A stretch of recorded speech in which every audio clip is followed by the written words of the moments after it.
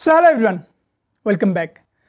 MBBS 5.5 year को course throughout the Nepal.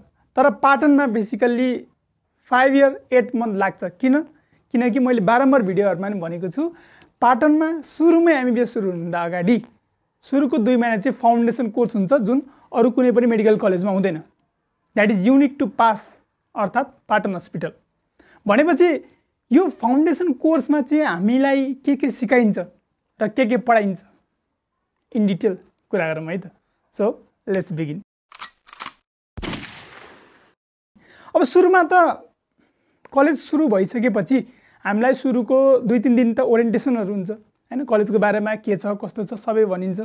सँगसँगै PBL system के हो हैन, कसरी पढाइन्छ, लेक्चर प्र्याक्टिकलहरुको बारेमा एउटा थरो डिटेलहरु दिइन्छ हैन. कलेजको बारेमा लाइब्रेरीको फ्यासिलिटीहरु, होस्टेलको फ्यासिलिटी देखेर सबै कुराको ओरिएन्टेसन हुन्छ हैन. आइस ब्रेकिङ सेसन्सहरु पनि हुन्छ र त्यसपछि सुरु हुन्छ हाम्रो फाउन्डेसन कोर्स. अब फाउन्डेसन कोर्स जसलाई हामी आधारभूत शिक्षा भन्छौं, यो याद गरिराख्नु है, सिनियरहरुले सोध्न सक्छन्.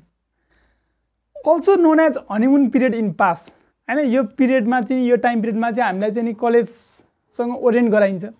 लाइब्रेरी कस्तो छ, होस्टेल कस्तो छ हैन, टिचर्सहरुले को टिचर्सहरु हुनुहुन्छ, कस्तो पढाउनुहुन्छ, सँगसँगै सिनियरहरुसँग इन्टरेक्सन हुन्छ. अनि त्यहाँबाट हाम्रो सँगसँगै मेन्टरहरु पनि छुट्याइन्छ हैन. सिनियर दाइ दिदीहरुलाई चाहिँ नि एउटा गाइड जस्तो मेन्टरशिप प्रोग्राम पनि हुन्छ.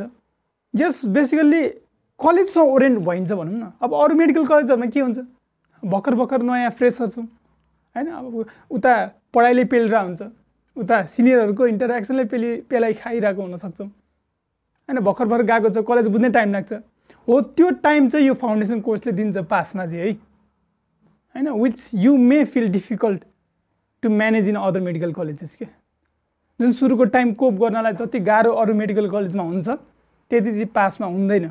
Now starting with the subjects that we studied during the foundation course, starting with language of medicine. Basically medical terminologies हरु चाहिँ पढ्छौं यसमा. प्रिफिक्स ले के डिनोट गर्छ, सफिक्स ले के डिनोट गर्छ भनेर बुझ्छौं. For example itis suffix stand for inflammation. कुन वर्डले के डिनोट गर्छ भनेर हामीले पढ्छौं. सँगै मेडिकल टर्मिनोलोजीहरु पढ्छौं. एनाटोमिकल पोजिसनको बारेमा पढ्छौं र एनाटोमिकल पोजिसन कस्तो हो त्यो चाहिँ पासमा धेरै चाहिन्छ है. त्यसपछि सेकेन्डमा छ हाम्रो scientific writing and communication. Scientific writing and कम्युनिकेसनमा चाहिँ नाम आफै काफी छ डिफाइन गर्नलाई. यसमा चाहिँ हामीलाई कम्युनिकेसन स्किल्सहरु सिकाइन्छ के हैन. प्रेजेन्टेसन कसरी दिने, डिफ्रेन्ट मोड्स अफ कम्युनिकेसन सिकाइन्छ. यो चाहिँ रमाइलो पनि हुन्छ है. यो डिफ्रेन्ट मोड्स अफ कम्युनिकेसन कसैले गाउँछन्, कसैले पोएमको थ्रुबाट, कसैले गीतको थ्रुबाट प्रेजेन्ट गर्छन् के. सँगसँगै हामीलाई फिडब्याक हैन, कसरी के प्रेजेन्ट गरिसकेपछि त्यसलाई फिडब्याक चाहिँ कसरी दिनुपर्ने रहेछ. अनि हाम्रो साइन्टिफिक राइटिङ रेफरेन्सहरु कसरी लेख्नुपर्छ आर्टिकल्सहरुमा, र सँगसँगै आर्टिकल्सहरुबाट नोट टेकिङ, इफेक्टिभ नोट कसरी टेक गर्ने हैन, कुनै पनि आर्टिकल्सहरुबाट डाटाहरु कसरी एक्सट्र्याक्ट गर्ने भन्ने कुरा धेरै नै सिकाइन्छ. सो थर्ड नम्बरमा छ हाम्रो कम्प्युटर साइन्स हैन. बेसिक कम्प्युटर स्किलहरुको बारेमा सिकाइन्छ र पढाइन्छ. फर एक्जाम्पल एक्सेल हैन, पावर पोइन्ट स्लाइड्सहरु कसरी बनाउने, सँगसँगै एमएस वर्ड र चाहिँ तिम्रो चाहिँ नि ड्राइभहरुमा कुनै डकुमेन्टहरु कसरी शेयर गर्ने भन्ने कुराहरु सिकाइन्छ. र सँगसँगै टेलिमेडिसिनको बारेमा पनि लेक्चर्सहरु हुन्छ. यो बेसिक कम्प्युटर स्किल जुन हामीलाई चाहिन्छ, जुन हामीले जान्नै पर्छ, त्यो चाहिँ सिकाइन्छ पासमा. सो नम्बर 4 मा चाहिँ हाम्रो मेडिकल ह्युम्यानिटिज. कस्तो डाक्टर बन्नुपर्छ र पछि हाम्रो अपकमिङ जर्नीमा कस्तो सर्कमस्टेन्सेसहरु चाहिँ हामीले फेस गर्नुपर्छ, कस्तो पेशेन्टहरुसँग इन्टरेक्ट गर्नुपर्छ. Every patient is a different chapters within a book. र सँगसँगै हामीले चाहिँ नि व्हीलचेयर प्रोग्रामहरु पनि गर्नुपर्छ है. यसमा चाहिँ 3 जना साथी हुन्छ र एउटा एक्सपिरियन्स गेन गर्ने. ठीक छ, एकजनाले ढकल्ने, एकजना व्हीलचेयरमा बस्ने, एकजनाले फोटोहरु पनि खिच्नुपर्छ र पछि त्यसको रिफ्लेक्सन दिनुपर्छ. भन्नाले एउटा पेशेन्ट जो भनौं न फिजिकली च्यालेन्ज छ हैन उसलाई बाहिर समाजले कसरी हेर्दो रहेछ त उसलाई कसरी लिँदो रहेछ भन्ने पनि एउटा जुन सेन्सिटाइजेसन हुन्छ त्यो प्रोग्राम पनि मेडिकल ह्युम्यानिटिजको थ्रुबाट हुन्छ र फाइनली भनिहाले रिफ्लेक्सन पनि लेख्नुपर्छ at the and of the foundation कोर्समा चाहिँ हामीले हैन मेडिकल ह्युम्यानिटिजबाट चाहिँ के सिक्यौ त के जान्यौ भनेर ड्रामा अथवा हैन एउटा जस्तो एउटा केही क्रिएसन चाहिँ गरेर देखाउनुपर्छ त्यसको पनि मार्क्स हुन्छ त्यसपछि चाहिँ हाम्रो इन्ट्रोडक्सन टु क्लिनिकल मेडिसिन हैन जुन चाहिँ हाम्रो फाउन्डेसन कोर्स त्यही नै हुन्छ र पछि फर्स्ट एन्ड सेकेन्ड इयरमा नै हुन्छ र यसमा चाहिँ बेसिकली हामीले सिक्ने भनेको त्यो हिस्ट्री टेकिङहरू हैन सोशल हिस्ट्री फ्यामिली हिस्ट्रीको पनि विभिन्न कम्पोनेन्टहरू हुन्छ हैन त्यो सबै इन डिटेलमा सिकिन्छ हामी वार्डहरूमा जान्छौँ हिस्ट्री लिनलाई यस रमाइलो हुन्छ र सँगसँगै मेडिकल इथिक्सको बारेमा नि पढाइन्छ अब एज अ डक्टर हामीले हाम्रो जर्नीमा चाहिँ नि विभिन्न हैन के सही के गलत भनेर छुट्याउन गाह्रो हुन्छ क्या फर एन एक्जाम्पल कुनै क्यान्सर डायग्नोस भयो अरे पेसेन्टलाई भने अब त्यो डायग्नोसिस पेसेन्टलाई भन्ने कि नभन्ने या कि त्यो फ्यामिलीलाई मात्रै भन्ने अथवा पेसेन्टले पनि फ्यामिलीलाई भन्न चाहन्छ कि चाहँदैन भन्ने जुन एउटा डिलेमा छ यो जस्ट एन एक्जाम्पल हैन अब यस्तो कुराहरू अबर्सनको केसहरूमा होला एन्ड मेनी मोर त्यस्तोमा चाहिँ कुरा आउँछ मेडिकल इथिक्स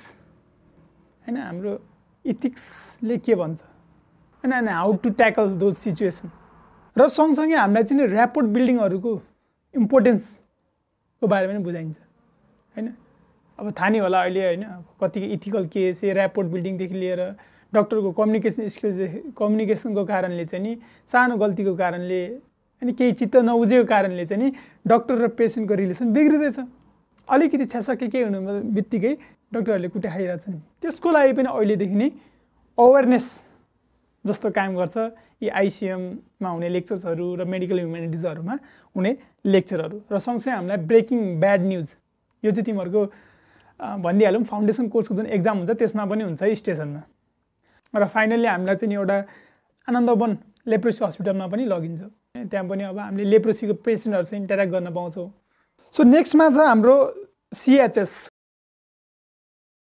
हैन अरू कलेजहरूमा कम्युनिटी मेडिसिन भने तापनि हाम्रोमा चाहिँ सिएचएस कम्युनिटी हेल्थ साइन्स भन्छौँ हामी र अब यसमा चाहिँ बेसिक हाम्रो जुन पछि पनि जे पढाइ हुन्छ त्यसकै बेसिक इन्ट्रोडक्सनहरू हुने हो food and nutrition environmental health बायोस्टाट demography अनि त्यहाँबाट इपिडेमियोलोजीहरूको सबैको बेसिक फर्स्ट लेक्चरहरू हुन्छ भनौँ अर्को छ 7 नम्बरमा हाम्रो एप्लाइड फिजिक्स अब यसमा चाहिँ बेसिकल्ली हामीलाई चाहिँ नि अप्थ्याल्मिक अप्टिक्सहरू सिकाइन्छ भनौँ न त्यो लेन्सहरूको बारेमा पढाइन्छ concave lens convex lens and अर्को भनेको चाहिँ रेडियोलोजी एन्ड इमेजिङको लेक्चर हुन्छ जुनमा चाहिँ हामीलाई एक्सरे सिटी स्क्यान एमआरआईहरू पढाइन्छ भन्नाले बेसिक ओभरभ्यू हुन्छ र सँगै हामी चाहिँ नि हेर्न पनि जान्छौँ क्या कस्तो हुँदो रहेछ सिटी मेसिन एमआरआई मेसिन तिनीहरू पनि हेर्न पाउँछौँ र फाइनली यति सबै 7वटै सब्जेक्ट्स पढिसकेपछि at the and of the 2 month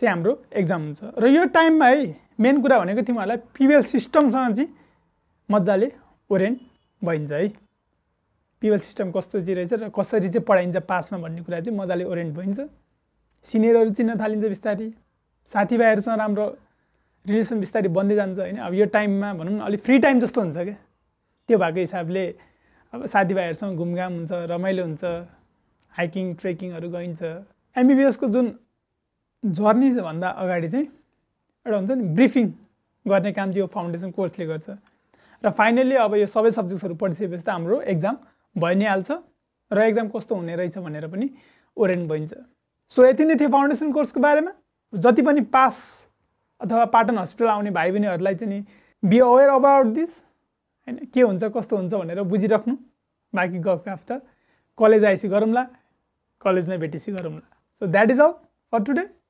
thank you and take care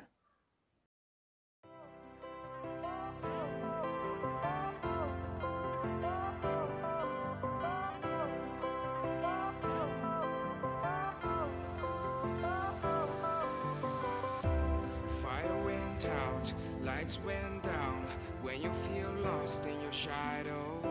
Don't feel alone. seems so